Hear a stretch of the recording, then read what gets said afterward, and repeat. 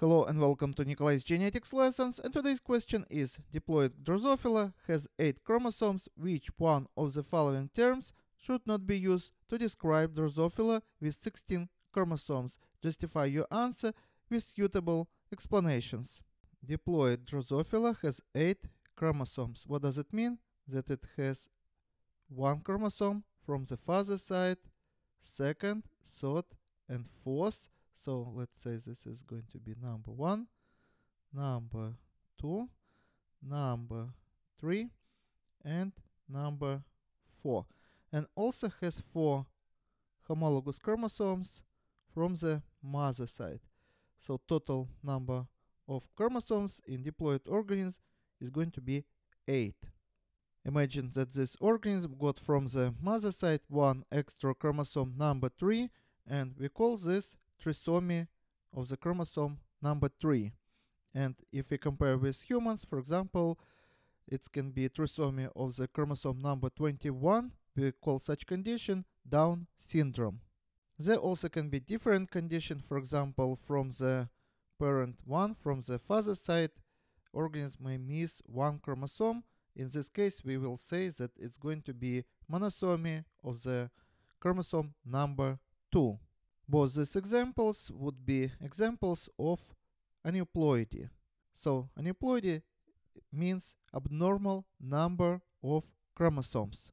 But there also can be different variants. For example, when due to non-disjunction from the mother side, organism got 2 homologous chromosomes, so full set of the chromosomes from one parent and one set of the chromosomes from the other parent. So this organism is going to be triploid. It's also going to be polyploid, but we do not call such condition aneuploid. It's still going to be euploid, just like diploid organism, because it has 3 full set of chromosomes.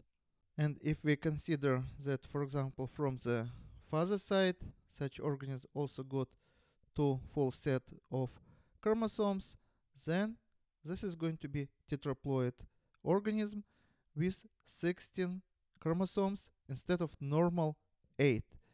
And we call such condition Polyploidy and Tetraploid. But again, it's going to be Euploid because 4 full set of chromosomes. Here I want to show you citation from the Wikipedia to clear all the doubts. Aneuploidy is the presence of abnormal number of chromosomes in a cell.